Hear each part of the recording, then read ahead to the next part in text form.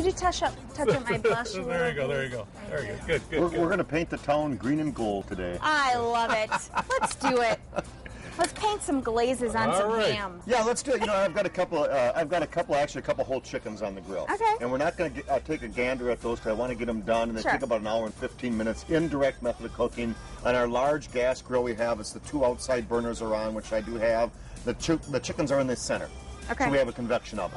For you 2-burner gas grill people out there, you would put the chickens over here and the heat source is over here. Okay. But then you need to rotate the chicken a little bit because the heat's also in one side. Gotcha. Here we have a convection oven. We don't need to do that. Okay. But during the cooking process, I've got some Sprite, about a cup of Sprite in there. And I'm going to do a little Asian. Actually, last night, I tried an experiment. I took some Sprite and ginger, and I marinated the chicken overnight in it. Okay. So it's going to have a little bit sweeter flavor, but it's an Asian. So we have a little bit of soy sauce in there. I'm going to add a little more ginger in my Sprite, and I'm going to add some garlic in there. Ooh, and you always need to add a little oil, so we chose toasted sesame oil today. Nice. So a little toasted sesame oil in there just to give it a little bit of glaze over the top of the chicken as I'm cooking. And that's what I'm going to base on my whole chickens as I'm cooking. Cool. Good. I'm going to sprite it up. I love it. And you've got some Pepsi over there. Yeah, we're going to ham it up today. You know, a really easy thing to do on the grill. You know, everybody wants to make sure they don't screw something to a grill. There's no way you can screw out the ham. Trust me. You do it the indirect method of cooking. If you'd like, you go ahead and score the ham. But I'm going to make a glaze today, which is very easy to do. I'm going to start with some brown sugar. Now, you could go ahead and measure it if you like. I just sort of throw the whole thing together. But I probably got myself a good, probably, I would say, way over half a cup, maybe even closer to a cup of brown sugar.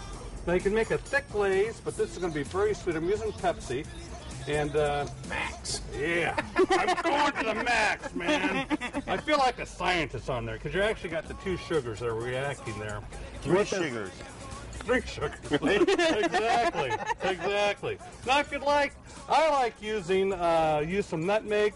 And now I've got some ground cloves. So you can place whole cloves on here, but I like using ground cloves because it really adds a good flavor. And that way, you don't have those whole cloves that you get stuck in your teeth all the time. Right. But I'm going to mix it up a little bit. Now, if you'd like, you can sweeten it up more with a little bit of honey. Let me use a little bit of juice. Dear? Yes, dear. A little bit of pineapple juice.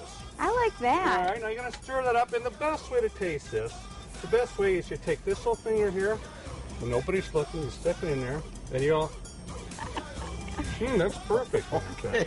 It smells good, you guys. No! We have to eat that. Oh, that's good. That's It'll all be right. That's good. You guys Then are like can add some honey in family. there. Yeah, it is like, oh yeah. wow. It's like, you know, when you drop something down, you pick it up, you put it back in there again. And take a look at the screen, you guys, because at 9:30 you can watch Mad Dog and Merrill on the CW with their own show. And we're going to be right back. You're watching Good Day Wisconsin.